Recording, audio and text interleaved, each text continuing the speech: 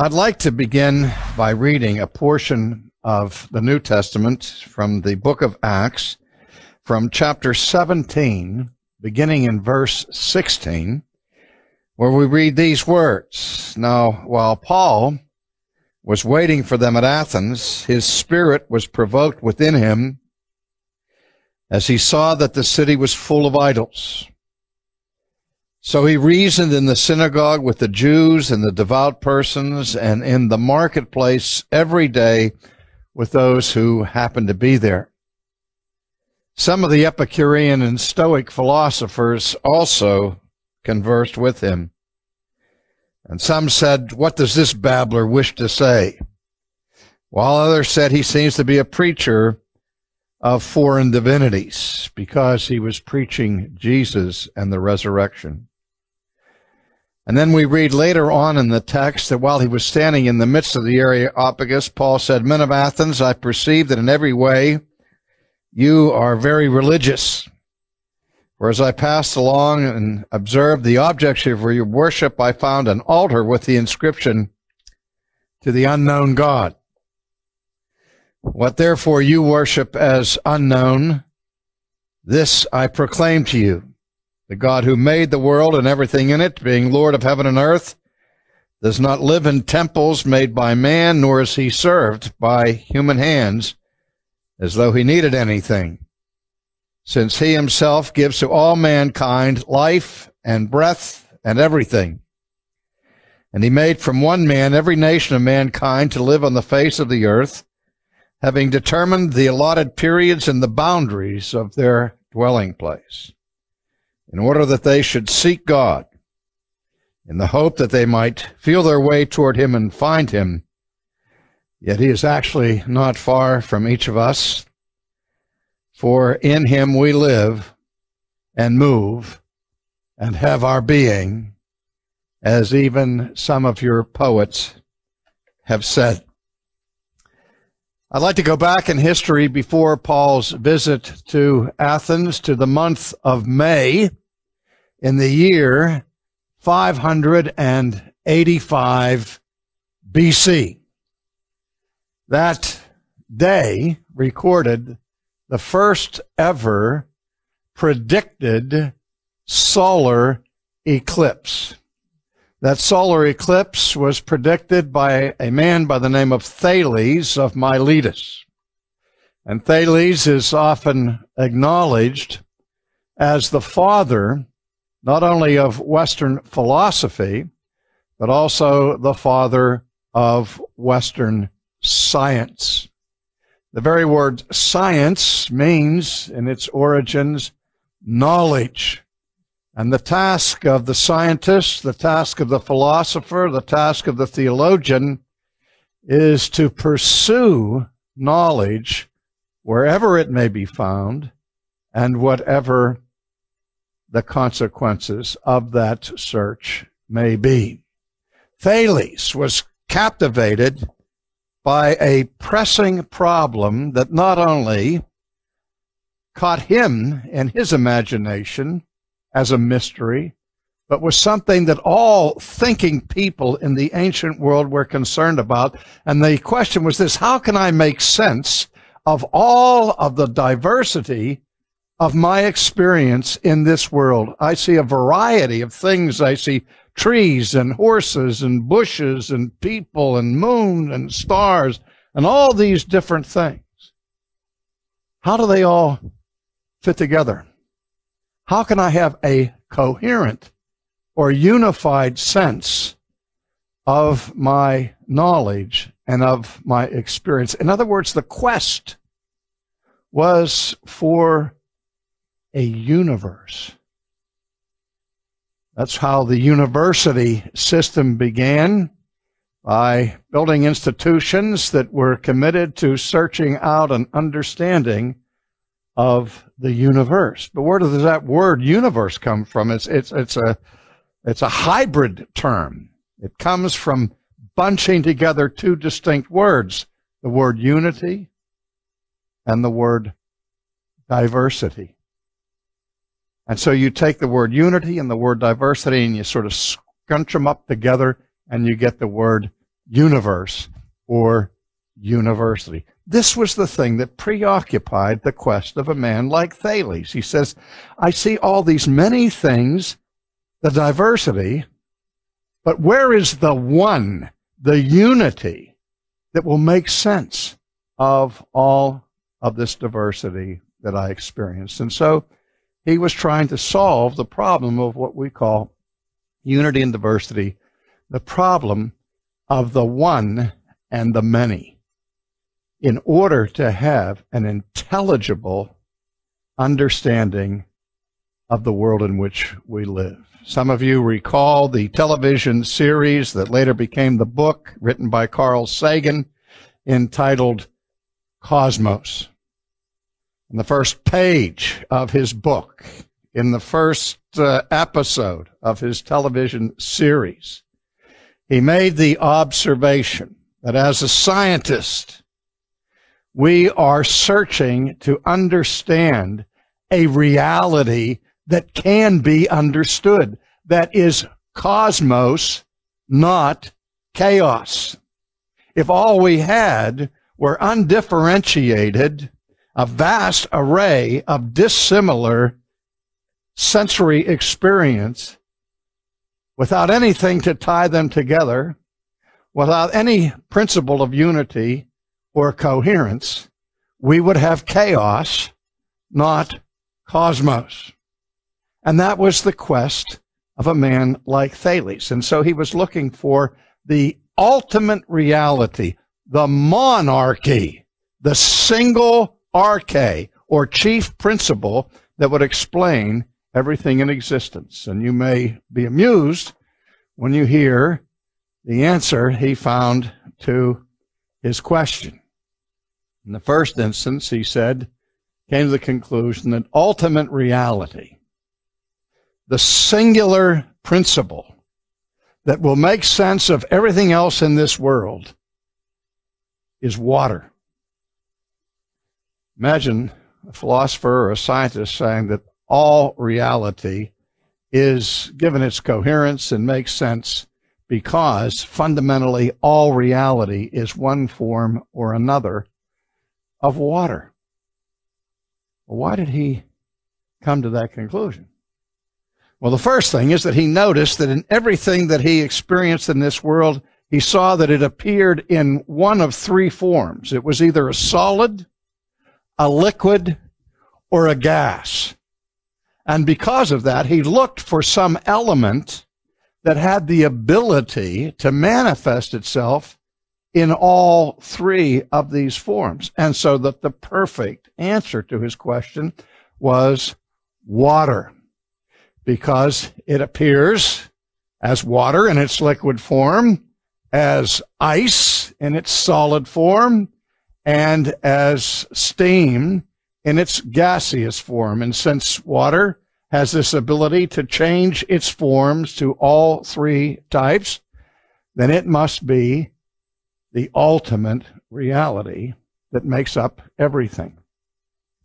Then he asked the next question, what is it that is most important to answer the question of life, its origin, its significance, its power? And again, Thales came to water, because he noticed that for anything to flourish that is alive as we understand life to be, that those living things required the nourishment gained from water. Human beings will perish in a short period of time if they are deprived of water. You know what happens to your grass or to your flowers when the drought comes and the water source dries up, so these plants perish with it. And so again, he saw the power of life must be invested in water. But wait, there's another question that he found so befuddling as a philosopher and as a scientist. It was a problem that plagued the ancient thinkers, and it was the problem that we call the problem of motion. How can we explain motion at all? When we look around ourselves, if we see anything that is moving, we come to the conclusion that whatever is moving is being moved by something else. Stones don't get up off of the ground and throw themselves through the air. Somebody has to pick up the stone and throw it. Or even something must be driven by the wind to move. The pool ball stays on the table until somebody takes a cue stick and hits the cue ball against the object ball in order to get the movement going for a pool game to take place. There's not much fun in golf if the ball never moves, if the club is never swung. And so the observation was a primitive form of inertia.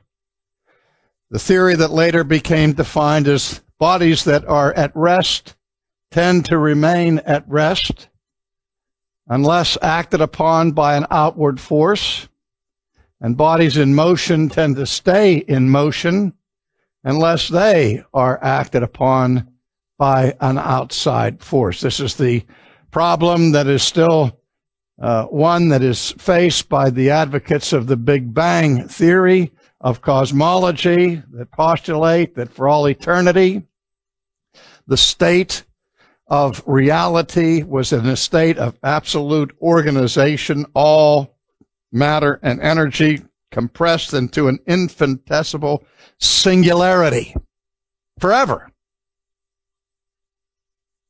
Till one Thursday afternoon at 2 o'clock, the thing explodes. And we want to explain that, of course, without the intrusion of an outside force. I once had some correspondence with Carl Sagan about that very question, and I said, how do you account for the change from that inert state that was eternal? And his answer was simply this: well, I really don't want to go there. I don't think we can go anywhere except at the billionth of a microsecond before the Big Bang, but then after that, there's the mystery. I said, you're a scientist. You got to ask the question. You have to ask the question, who moved? Why the change? In other words, why the motion? And as Thales wrestled with this question in his primitive form, he looked for something that had the capacity for hylozoism. And that's probably a term that most of us aren't too familiar with, hylozoism. And hylozoism was just an ancient word similar to our word automobile or automobile. An automobile is called an automobile because it has the ability to move itself. Unless you run out of gas or unless the engine breaks, then you have to get the tow truck to come along and move your car. But when it's performing the way it's supposed to, it has the ability to move itself down the highway, and so we call it an automobile. Well, hylozoism in the ancient world was that principle that people sought to explain motion by finding something that had the ability to move itself without being pushed, without being pulled, without being thrown, but just by itself could move. And again, in his investigations, Thales came to the conclusion, well, it must be water. Because if we observe waters, we see oceans, we see the tides, we see the waves rolling up onto the shore, we see rivers and their current and streams moving, and we don't see anybody pulling them or pushing them.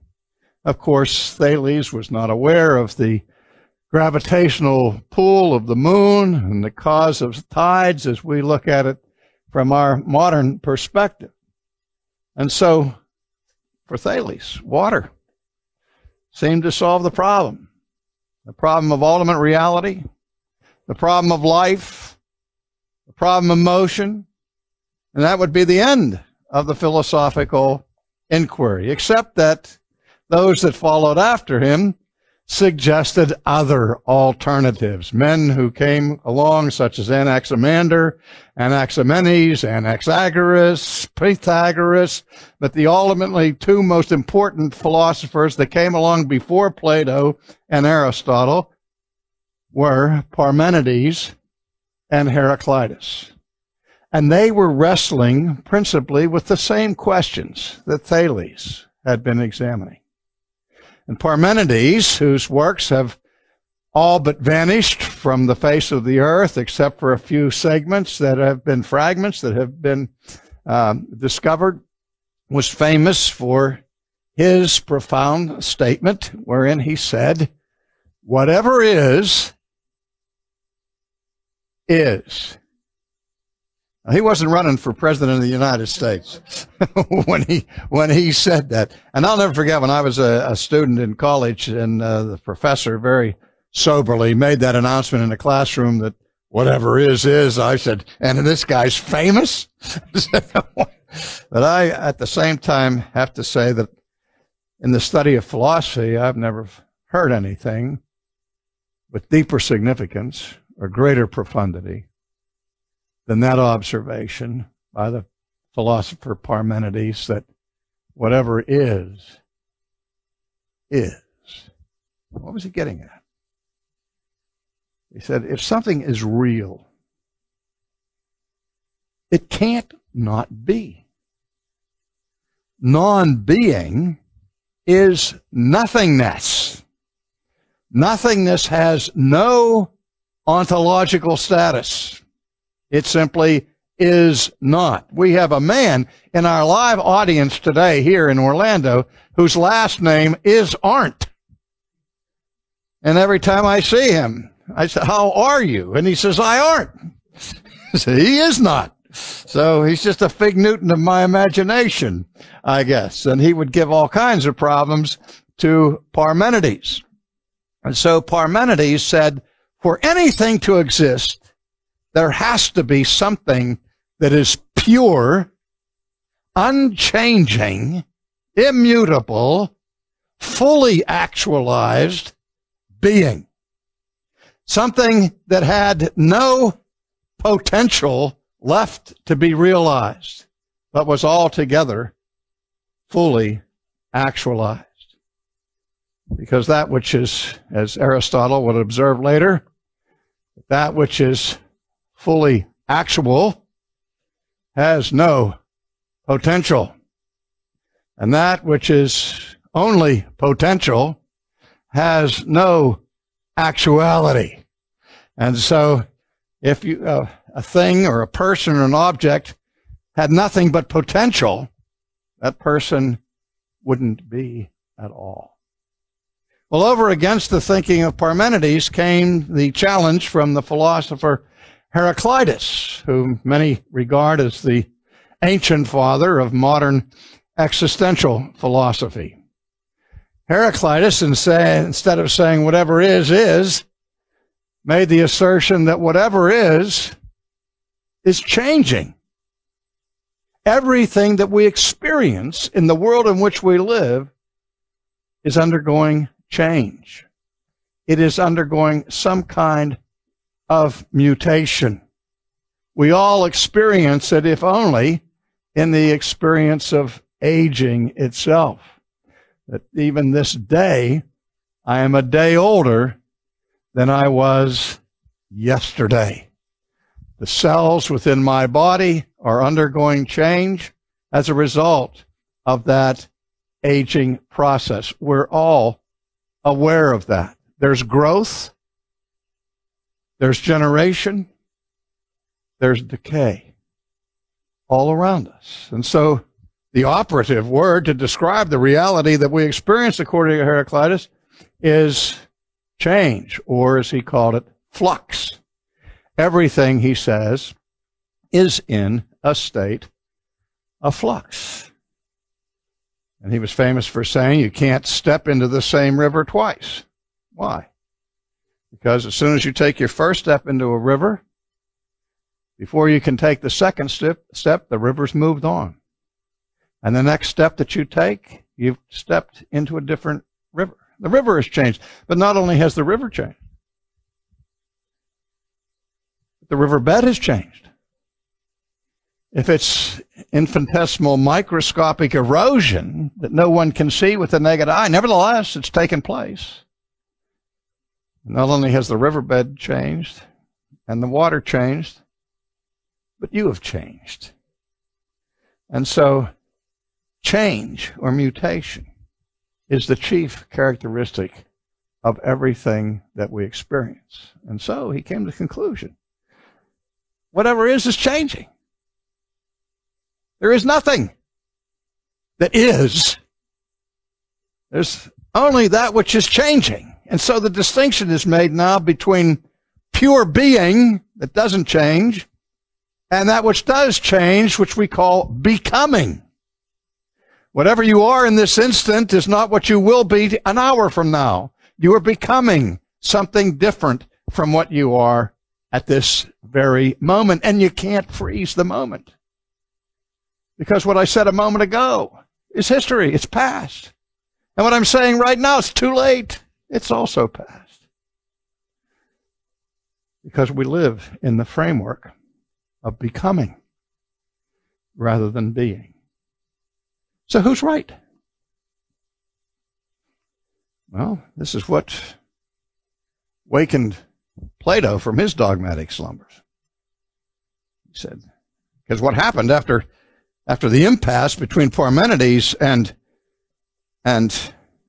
Heraclitus was the invasion of ancient culture with the spirit of cynicism and skepticism. That if these two intellectual giants can't figure out this question between being and becoming, unity and diversity, all the problems that we're searching for, then the whole scientific enterprise falls by its own weight. The whole quest for ultimate truth and ultimate reality becomes a fool's errand. And so the skeptics stepped into the stage and said, we really can't have any lasting or significant knowledge. Knowledge itself becomes possible. It sounds like a page out of the modern newspaper that says everything's relative, there are no absolutes, can't know anything until this gadabout in Athens started disturbing the skeptics by asking them penetrating questions and driving them to different conclusions. And his name was Socrates, and his most famous student was Plato. They said you can't have a coherent view of science, you can't have a coherent view of philosophy, you can't have a coherent system of any kind of knowledge unless you account both for being and for becoming. Both are necessary. You can't have a coherent philosophy, you can't have a coherent worldview, you can't have a coherent science without unity and diversity. And so Plato constructed his massive theory of ideas in order to solve this problem, but he was left with a few unresolved difficulties that his most famous student sought to resolve, and his name was Aristotle.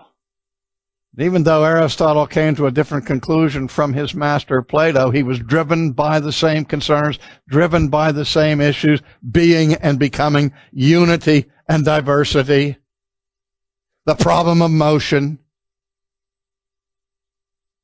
Aristotle postulated his idea of God that he called the unmoved mover. There has to be some being that is the source for all motion, who himself is not the result of somebody else's motion.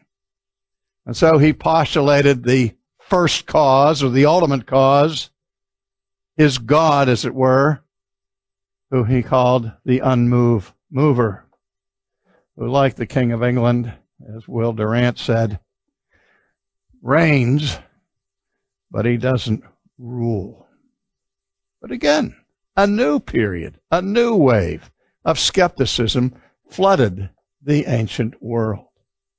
Because if there were real titans of philosophy and science, they were Plato and Aristotle. In fact, Aristotle's nickname to this day is the philosopher. Some contemporary scholars have said that all philosophical inquiry since Plato and Aristotle are mere footnotes to the work of those two men. Why? Because for the centuries that have come and gone since Plato and Aristotle, the questions haven't changed.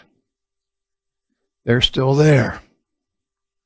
We are still baffled in many ways by the mystery of life. We still have philosophers seeking, as hard as they know how, to unravel the conundrum of metaphysics, of being, and we still have scientists that are offering rewards for fully intelligible explanations of motion in all of its intricacies. And so the quest did not start, but because Plato and Aristotle couldn't come to an agreement, a whole new wave of skepticism swept onto the scene in ancient Greece and brought forth the minor schools, I will call them, of the Stoics and the Epicureans. The Stoics and the Epicureans were arch rivals. They disagreed fundamentally with many points of philosophy and of psychology, but they were both equally skeptical about the ability of the human mind to come to a final conclusion about these ultimate questions. And so in a real sense, they abandoned the quest for ultimate reality, for ultimate truth. And they turned their attention to things they could learn, things that they could use right now.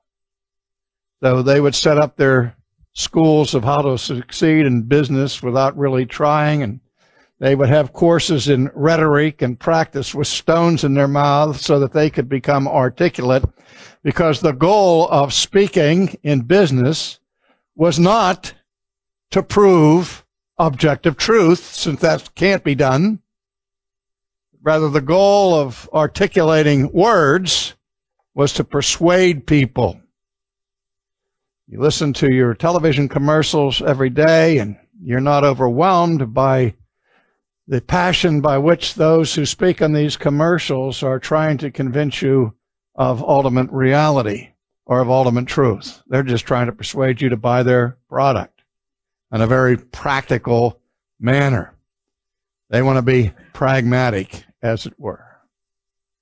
And it's ironic to me that the only two schools of philosophy that are ever mentioned in the Bible are these schools of Epicureanism and Stoicism. And though they were different in many ways, they were both trying to answer the same question: how can I live in this world and be happy? How can I have peace in my mind, in my soul? How can I have what they called philosophical ataraxia? And you've probably never heard that word, ataraxia, unless you've taken a tranquilizer that has that brand name on it.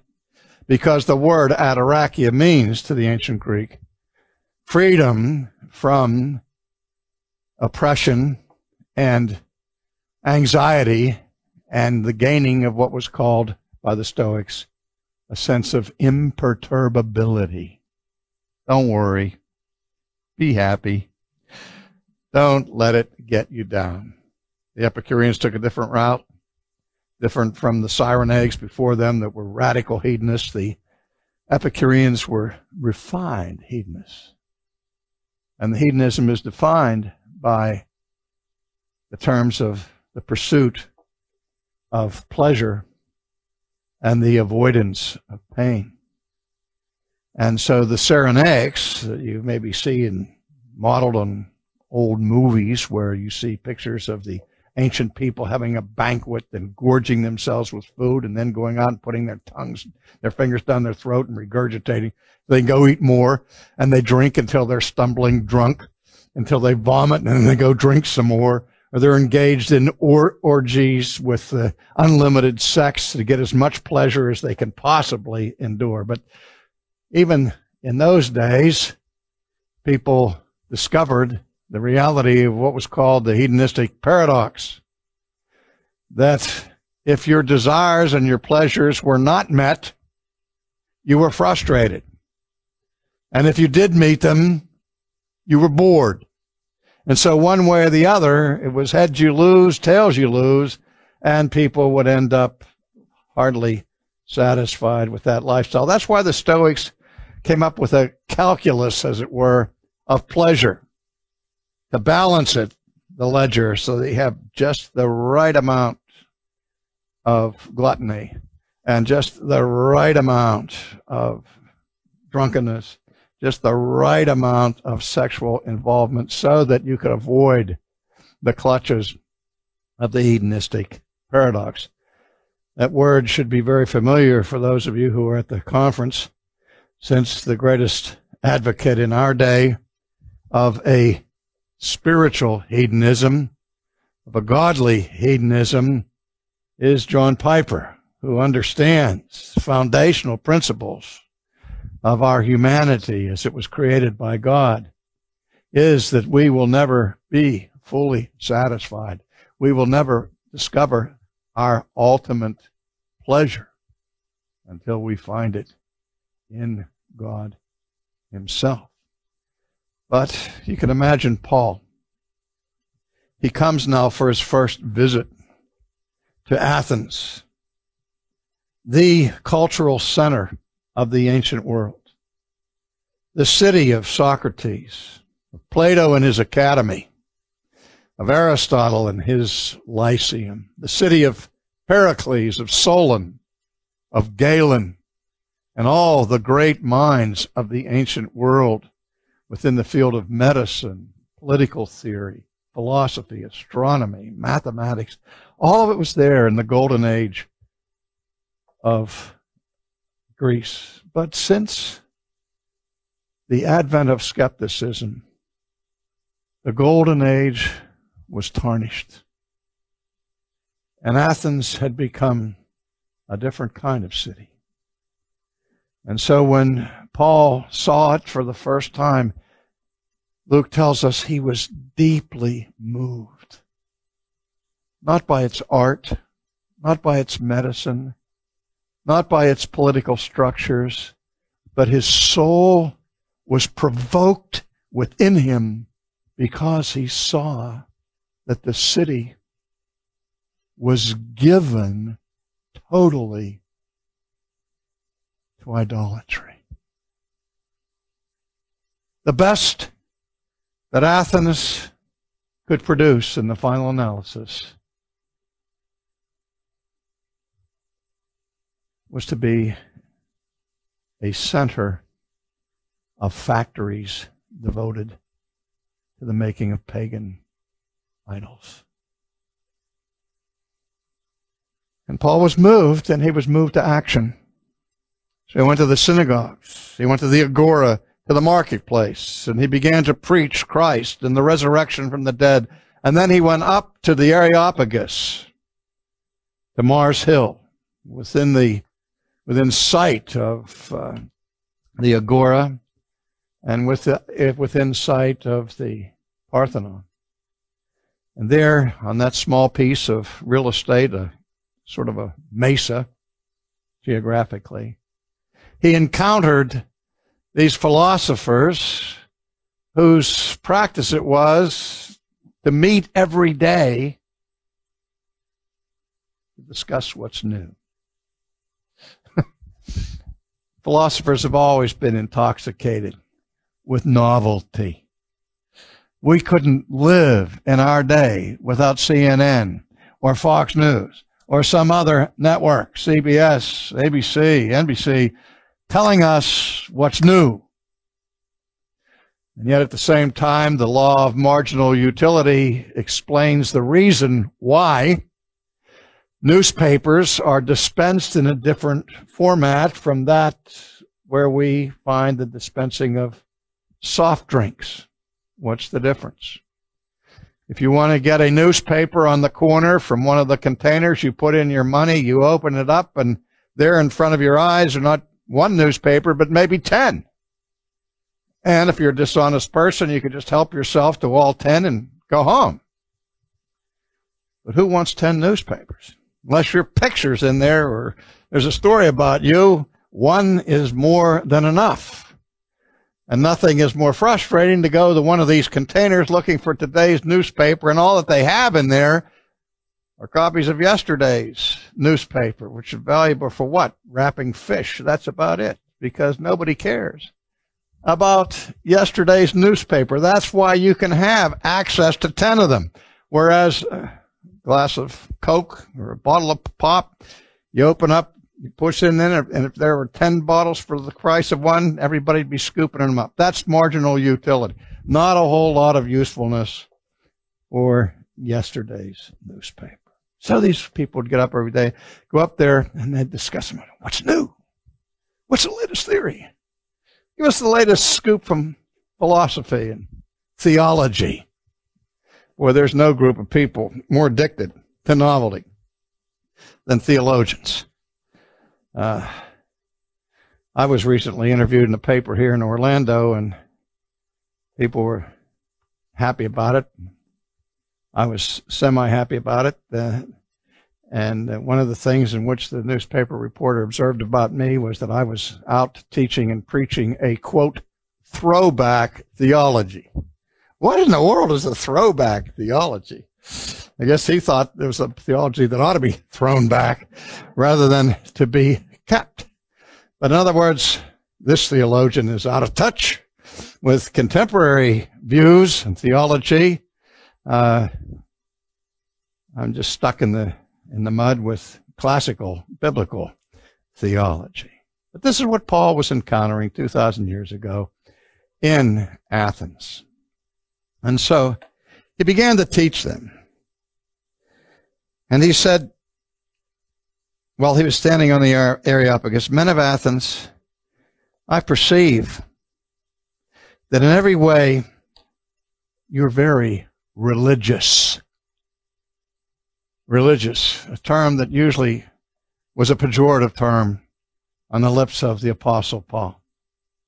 When I was once invited to speak at a Christian college in the Midwest that was out without a president for a time, and they had been engaged in a self-study before they would call a new president to the campus, and they asked me to address the faculty and the administration on the subject, what is a Christian college? And before I had the opportunity to speak, they gave me the Cook's tour of the campus, through the class buildings and the science hall and the student union, went through the faculty office building, and I noticed on one of the faculty doors it said Department of Religion. I was a little bit surprised by that. And so that evening when I addressed the faculty, I said, today I was observing your campus and I see that you have a Department of Religion. And my question is this, was it always called the Department of Religion? And they looked at me with blank stares. But there was an elderly faculty member in the back of the room, and he raised his hand. He said, no. He said, when I first came to this campus, it was the Department of Theology. But many, many years ago, we changed it to Department of Religion. I said, why? He says, I'm not sure, he said, but I think the main reason was so that our students could transfer their credits to secular universities and so on without difficulty. I said, okay. As I understand the divisions of academic investigation, the study of theology is the study of God. The study of religion should be underneath anthropology or sociology, because the study of religion is the study of human beings and how they behave with whatever they regard as being sacred or cultic and the like. You can be religious and be as far away from God as it is possible. And Paul noticed, he says, you people are filled with religion. Of course they were. What are idols for? But for false religion. He says, I'm seeing your idols everywhere. And in case you missed one of the gods that you have, you built an altar over here to the unknown God. What are you, hedging your bets? Like what was his name? W.C. Fields? When he was dying in the hospital, one of his friends came to see him, and there he was in his bed reading the Bible. His friend was shocked because W.C. Fields was anything but a religious man. And he said, W.C., what are you doing? He said, looking for loopholes. And that's what the Greeks were doing. They were looking for a loophole. They had this God who was unknown. So Paul said, the one whom you are worshiping in ignorance, I'm going to declare to you this day. He is the one who is the creator of all. He is the one who does not need your prayers, your gifts, your worship, your idols.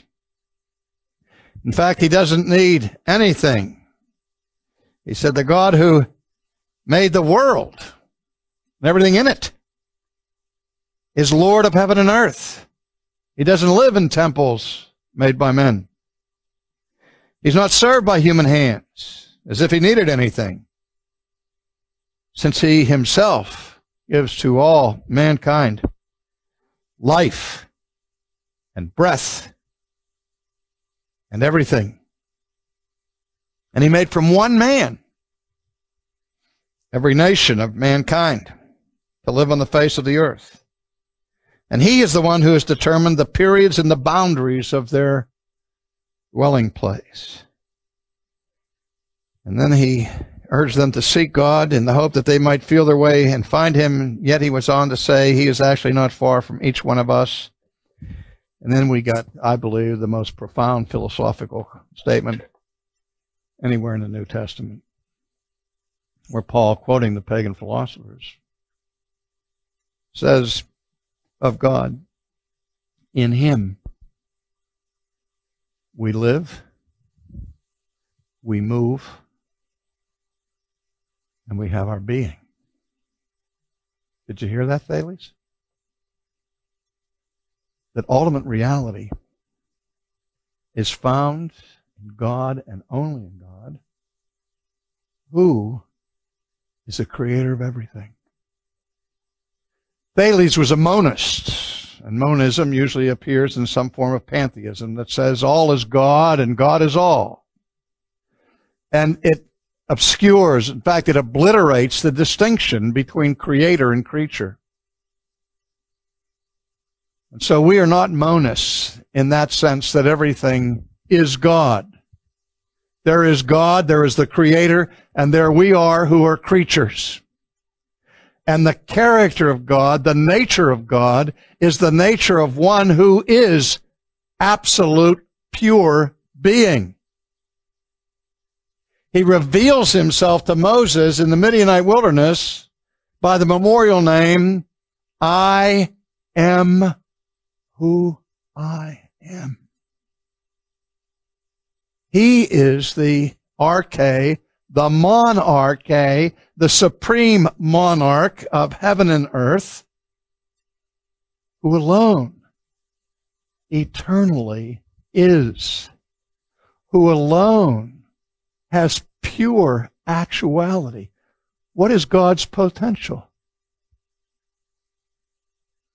How can the Lord get any better? He is already perfect. I was playing golf just yesterday. Par 3 hole. I hit my tee shot. I saw that it was going right for the flag. I didn't see it land. I can't see that far. And my partner said, you hit a perfect shot. I said, it's in the hole. And they said, no, it's right next to the hole. I said, well, then it's not a perfect shot. There was room for improvement. But with God, there is no room for improvement. Pure being, ultimate reality, the meta of metaphysics, the only hope for ultimate coherency and unity to make sense out of the diversity that we have in this world, is in His perfect being. He is the creator of all, the author and the fountain of life. I sometimes cringe at some of the hymnody that we have among evangelicals. One of my favorite hymns is How Can It Be? And we have that verse in there. Can it be that thou, my God, didst die for me? And I tell my congregation, no, my Lord, my Savior, died for me. God didn't die on the cross. Because if God would have died on the cross would have died as well. Golgotha, the hill, would have perished. The thieves, the guards, the Sanhedrin, the whole city would have vanished. The universe would have passed out of existence because all life and being is in Him.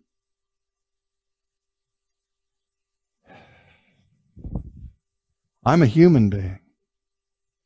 More accurately, if we use Plato's language, we would say, I'm a human becoming. Because I still have potential that has not yet been realized. I'm still changing. I'm still undergoing mutations. I am mutable. That is the very chief characteristic of creaturely existence. Mutability. We change. God doesn't. So that my being is not found in me independently. None of us created ourselves. All of us are dependent on something before us or someone to account for our very existence, to account for our very lives. And where do you find the power of that life? Not in water, not in air, but in God, who alone brings something out of nothing, life out of death. The God of resurrection. That's why Paul was addressing them. He talked to them about Jesus and of His resurrection. He was talking to them about the ultimate answer to life, which is found in God and in His resurrected Son. Motion, mobility. The universe can't move without the providential power of God. The only thing that is hylozoistic in the ultimate sense is God Himself. It is because that my power to move is only secondary. I have no primary causal power. Primary causal power belongs to God and to God alone. Well, let this be just a brief introduction to the way in which biblical revelation gives to us the answers to the ultimate and persistent questions that have plagued the quest of theoretical thought as long as there have been people. We will never find an explanation for motion, for life, or for being if we try to find it outside the being and the character of God.